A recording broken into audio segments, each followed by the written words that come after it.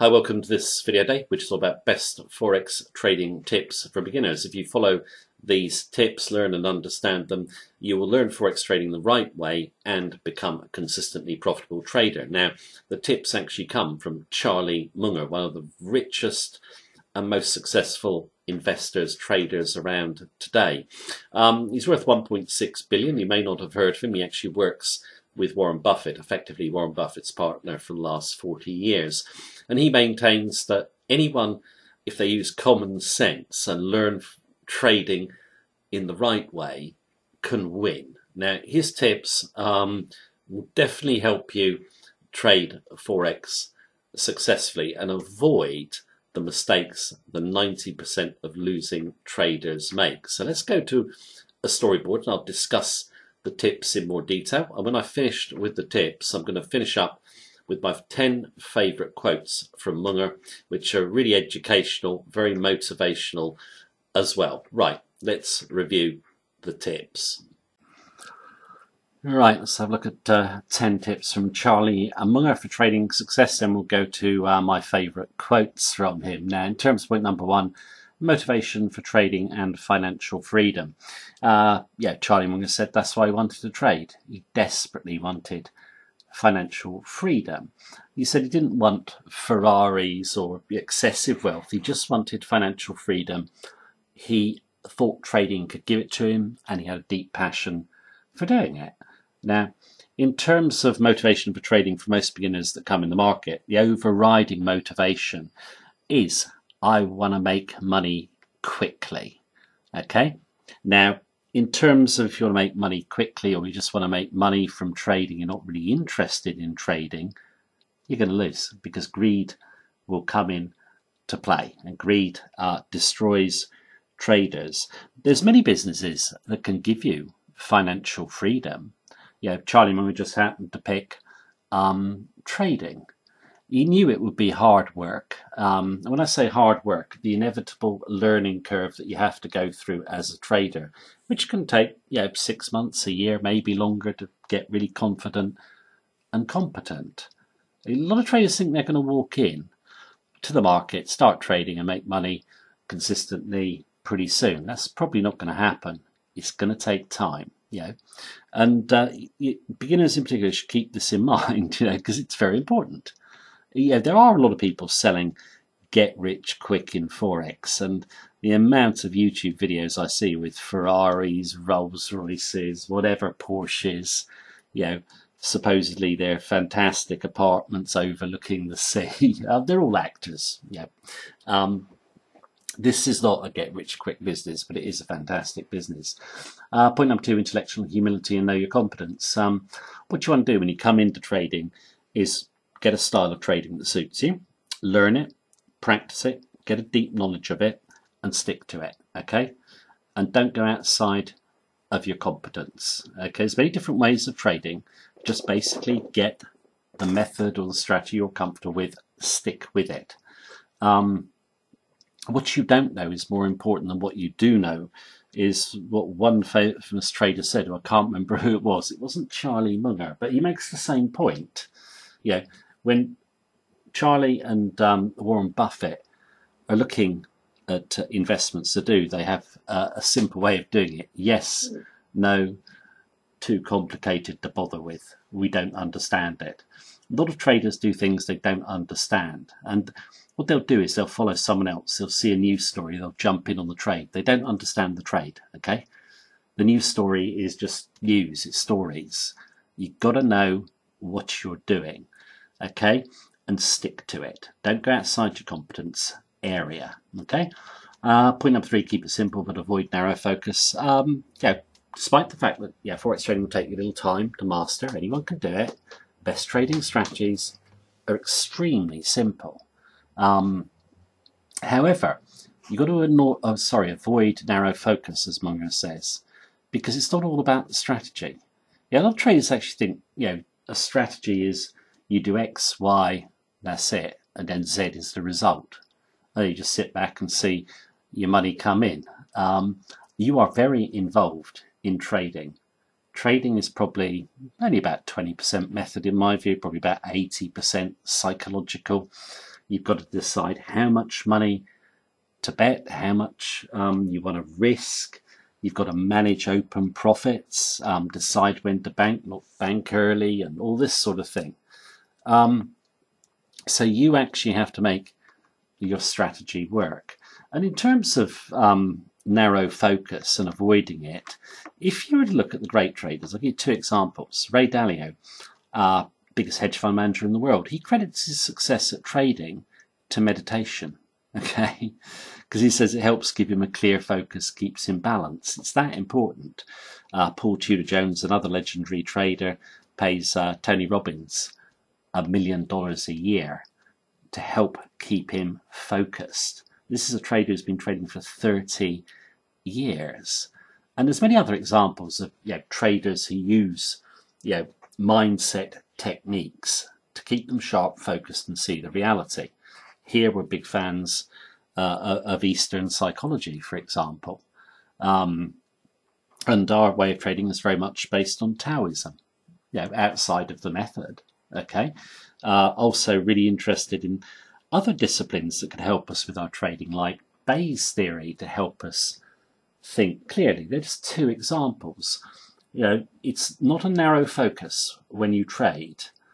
You have a simple method, then you have other inputs to help you filter your trades, keep you focused and disciplined. Now, if you're going to win at anything, you need independent thinking and ignore fake knowledge. And I know Donald Trump says fake news a lot. Fake news goes on in finance all the time. It's just stories. All these people telling you what happened, and basically it's all very convincing, but they couldn't actually trade. They only tell you after the event. You actually want to be able to think against the crowd. You need to be uncomfortable with your trades. A lot of people don't like standing on their own. Obviously, man is a kind of herd animal. We're sociable beings. We don't like being on our own, okay? All the great traders stand on their own and will go against the majority, okay? Now, in terms of point number 5, why is Berkshire Hathaway so good? Why have they been at the top so long? Point number 5 is very relevant. They have a balance. They have a lot of patience, waiting for trades, and then they're very aggressive when they see a trade that they like, because good trades are rare. Now, they're rare in the share market. They're also rare in the Forex market as well. And most traders just can't sit around and wait. They can't be patient. They want to trade. They want the action. That's going to see you lose. Just take low odds trades. Wait for the big trades, or the ones that are really good, okay, in terms of your method, and then you get very aggressive with them. And in terms of Warren Buffett, like all great investors, I say like George Soros, Tudor Jones, they will bet big. Okay, they're not frightened to bet big on the right opportunity. Okay, it's one of those things where they're not obviously excessively large with their positions, but they will bet a meaningful amount that if they lose a bit, it will hurt them. Okay, it keeps them focused on the trade. You could probably get just a few trades a month in Forex and make over 50% per annum, 100% per annum. I've seen plenty of people do that. And the rest of the time they don't do anything. Munger and Buffett say they just sit around reading books most of the time, but they're not doing anything. Now, I like point number 6, because we've all done it. Don't try and be brilliant. Avoid being idiotic. Now, in terms of what he means by this is do not get sucked into frenzies. Okay, have self-control. When everyone is going crazy about an investment or a trade, step back and have self-control. And I think a lot of traders lose self-control. And in terms of this, and it was a recent example, Bitcoin. I mean, Bitcoin, I did a video saying Bitcoin was about to collapse, okay?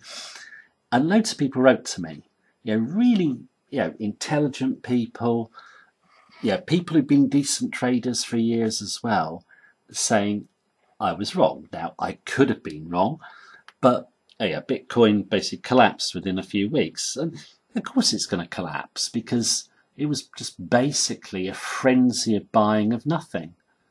And that's what you get a lot of the time in the markets. We get frenzied selling where there is no end in sight. There's always an end in sight. At the end of the day, as both Munger and Buffett said, you buy into fear and sell into greed. Wait for the extremes. They will give you fantastic trades, okay? And I think sometimes we can all want to get in on something. It's the fear of missing out. Someone offered to pay me in Bitcoin once years ago. It wasn't much, it was a few £100. It would have been worth, I think, about 150,000 if I'd have taken it in Bitcoin. I didn't. I took it in pounds sterling. So it's one of those things. You've got to have self-control. Most people simply will get swept away in the frenzy of the story. Okay. Best way to build knowledge and skill. In terms of money, he didn't learn the skills he needed for trading when he was at school. He learnt them from really great people. Okay.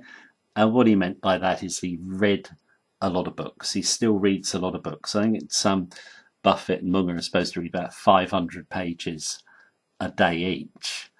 And actually Munger said, I don't know anyone who's extremely successful who is not an avid reader. I would actually go along with that. The really successful people read. They want to expand their knowledge. They want to get some sort of edge. And I'll read lots of books on psychology. They'll tell me roughly the same thing, but there's maybe a different twist that I can use in my own thinking to help me. So I think people who read have a head start, because reading not only is it educational, it's very motivational as well if you're reading the right material. Okay, so in terms of reading, I've always said this, that if you want your best education in Forex trading, go to Amazon.com. We've got plenty of book lists of traders who can be of all levels of experience. You can pick up our top 10s normally on Amazon for about $100 a go, or $100, sorry. Fantastic education. And yet people will spend thousands to gurus online. With Amazon you can get the top psychologists, the top traders, and learn their wisdom. Right, what do we got next? Mistakes are good. Excuses. No one cares. You're going to make mistakes. It's inevitable. You just have to correct them. The big sin is not correcting a mistake. Okay, mistakes help you learn. They help you progress. No one got successful without making mistakes. The problem you got with most Forex traders is they like excuses. They'll blame anything. They'll blame the wife. They had an argument, they didn't watch their trade.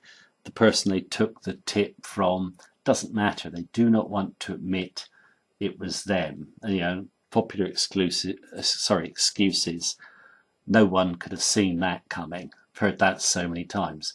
Excuses, no one cares. You can make excuses, but who cares but you? Get over it. If you're used to making excuses, forget about that. If you made mistakes, you just learn from them, you move on. That's part of your evolution as a trader. Point number 9, use checklists to control emotion and overconfidence. I think most successful traders do this. They know exactly how much they've got at risk in the market. They'll basically know why they've entered the trade, the reasons. They'll know when those reasons don't become valid. They'll have a target. They'll basically monitor the trade. They'll have checklists to do this. Okay, if you have checklists, it avoids impulsive trades, emotional trades, and also it can stop you getting overconfident. Many traders, for example, when they're winning, just suddenly double up their position, don't understand their risk, and then half their account or more is gone. I've seen that so often. So checklists and a plan are what you need as a trader. Okay, just keep you focused, disciplined and controlled. I mean, it's a basic point, yet most traders don't adhere to it. Point 10, be ready for evolution is guaranteed. Sorry, be ready for change. Evolution is guaranteed. The markets are always changing. Yeah, be it a share market or a Forex market. Markets change over time. You've got to change with the markets. When I first started trading, volatility extremely high. Today, the volatility is a lot lower. You have to adjust or tweak your techniques and your method to compensate for that. Now, in the future, obviously that might change as well. We might see bigger volatility. But you've got to understand markets evolve, okay? Very organic. I think in terms of Charlie Munger, he says anyone can learn to be a trader, anyone can be successful. He is right, in my view. I couldn't tell you how much each individual trader can make because everyone's got a different level. Okay, there's no question that anyone can become a skillful, confident trader who makes money over the longer term. Okay, Forex trading or any form of trading is not about intellectual achievement or ability. It's really about simple trading system, psychological control, okay, and thinking differently. And we can all do it if we want to. Most people don't want to do it. Most people don't want to go through the learning curve. Most people have the wrong motivation for trading. Most traders can lose. We know if we follow these 10 points, we can achieve in the Forex markets. Well, that's my view anyway. Right, now I'm just going to finish up with 10 quotes from Charlie Munger, timeless investment wisdom. Thank you very much for watching this video. As usual, take care and have a good day.